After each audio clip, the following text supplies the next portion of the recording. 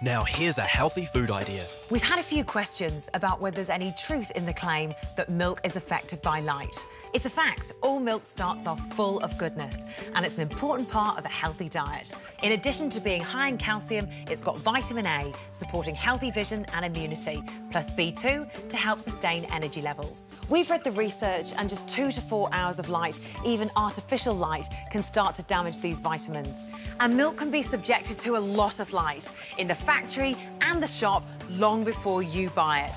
So, to protect the vitamins in every last delicious drop, Anchor Light-proof bottles are a good idea. For more healthy food ideas, see Healthy Food Guide magazine or healthyfoodideas.co.nz.